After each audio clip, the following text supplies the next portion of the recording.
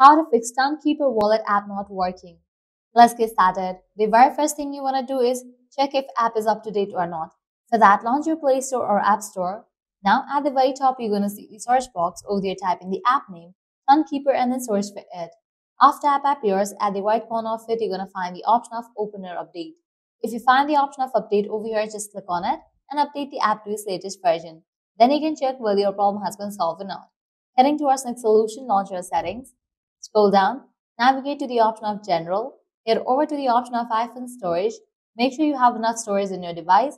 If not, you can delete the unused apps. Likewise, head over to the app Tonkeeper. After you open the app, click on Offload app. Click on Offload app. Offloading app clears cache for the app. Then click on Reinstall app. After completion of reinstallation process, you can check whether your problem has been solved or not. If this solution doesn't work for you, what you can do is completely delete this app from your device and reinstall it. To do that, click on the option of Delete App. Click on Delete App.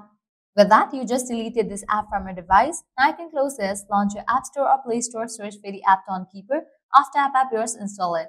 By following these steps, your problem will be fixed. If you guys find this video helpful, don't forget to like, share, and subscribe to our channel. Thanks for watching.